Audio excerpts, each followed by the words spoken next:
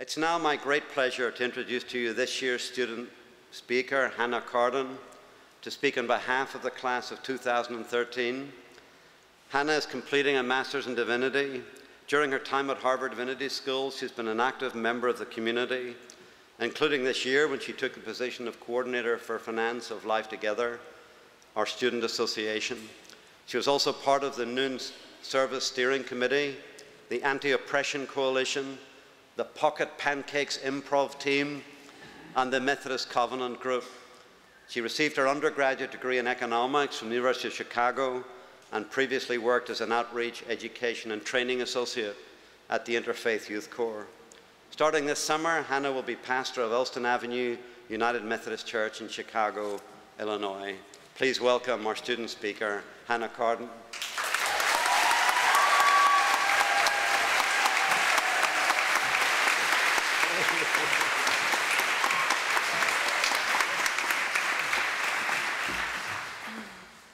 Good afternoon. Class of 2013, are you excited to graduate today? Class of 2013, I'd like to hear again, are you excited to graduate today? Yes. All right, I just needed a little bit of that before I speak. Because this is Harvard, and because I know from personal experience that this graduating class is an extraordinary community of people, I must say that as I stand before you, I am looking forward to your successes. I am looking forward to seeing all of the things you will offer to the world. Academics, I look forward to your groundbreaking articles, to the books which will be fought over and torn up by your colleagues, to the new generation of scholars you're going to mentor and teach. Every one of you, if our education is any indication, are going to be unpacking things and problematizing things and queering things and just going ahead and decentering the whole universe wherever you may go. Nonprofit leaders, I look forward to your innovative interventions into social issues, to the care and hospitality and education you're going to give to those around you, to the ways you're going to change the funding and governance of 501c3s forever. Activists, I look forward to the laws you will force through, the protections for the marginalized you will fight for, the oppressions you will uncover, and the new relationships between people that you will forge. Religious leaders, I look forward to the brand new forms of community you will experiment with, the testimony you will offer of your convictions, the education you will do for the world about your tradition and what it has been and what it might be. Artists, I look forward to the music, to the plays, to the images you will create to delight and challenge those who experience them. Parents, partners, and friends, I look forward to the ways the world will increase in love from the support that you offer to one another and to others. No matter what you do, I know that all of you are going to be amazing. But I have to admit that because this is not just Harvard, but the Harvard Divinity School, and because I do know you and have seen what you can do over the last few years, there's something I look forward to even more than your successes. Far more than your successes, actually. And that is your failures. I look forward most to your epic and glorious failures. I look forward to the new yoga classes and pub churches that no one ever comes to. I look forward to the articles you write that you later have to walk back from because you realize the criticisms of them had merit.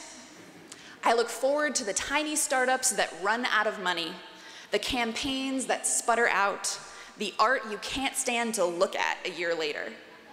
I look forward to your painful embarrassments, which I am absolutely sure will accompany my own.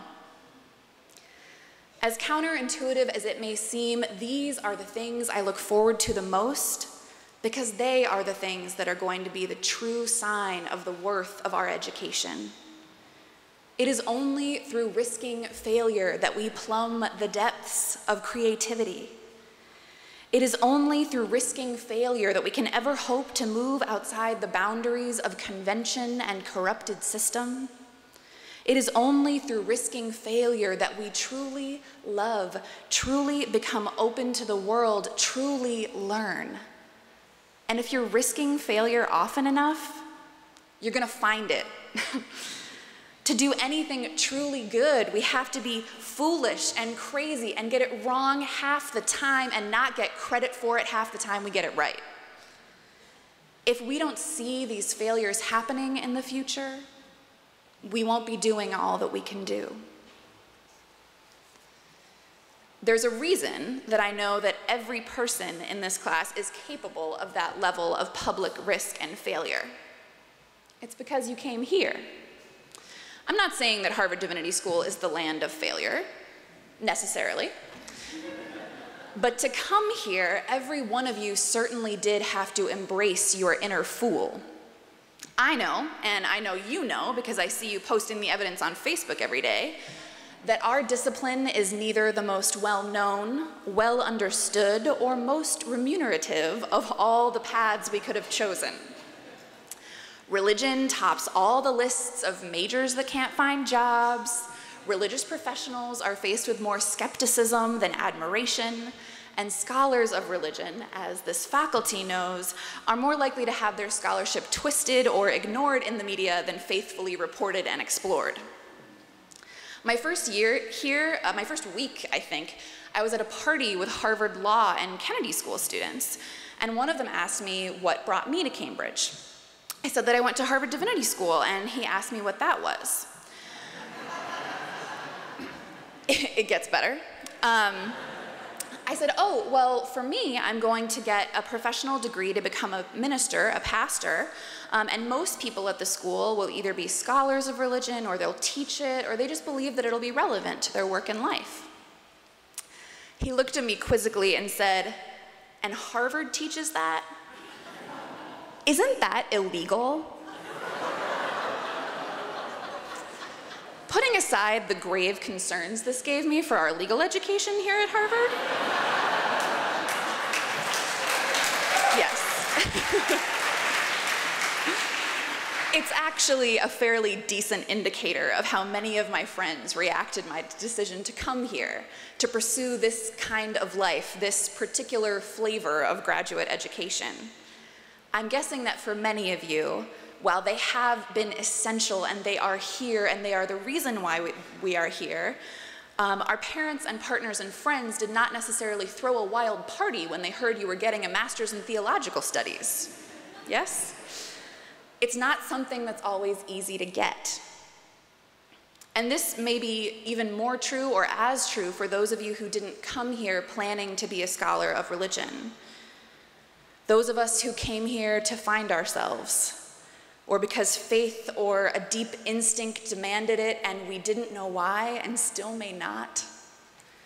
Because you are following a call to ministry that your tradition will not recognize because of your gender or sexuality or identity. Here we practice religions that no one has ever heard of. We study places that people can't find on a map. Many of us have changed our mind 1,000 times about why we came here and what this degree means and is going to mean in our lives. Some of you sitting in front of me right now might not yet know. Coming here was not the choice that made sense. But I hope that for you, as for me, your time here has given you something much, much better than sense. We have been a part of the greatest kind of foolishness. You did come here for a reason, for love or for insatiable curiosity or a wandering, meandering kind of hope that it was going to help you figure things out.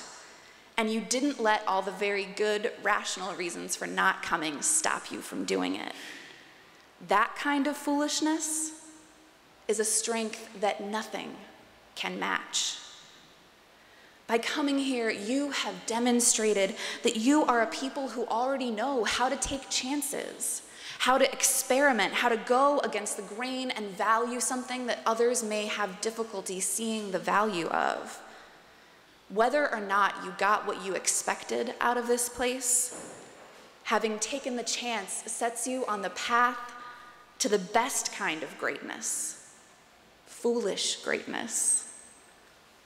This, my friends, is why our failures will be so epic and so glorious, because they will be the evidence that we have kept our inner fool alive, that we have continued to follow our passions for justice or curiosity or God without letting worries about success contain us, that we are willing to risk failure to keep going, to find what is right and what is good, to learn more and learn better without letting our egos and need to be right get in the way.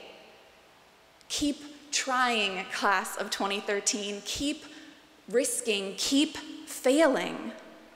The mark of our education here will be our failures, and I look forward to every one of them. Thank you.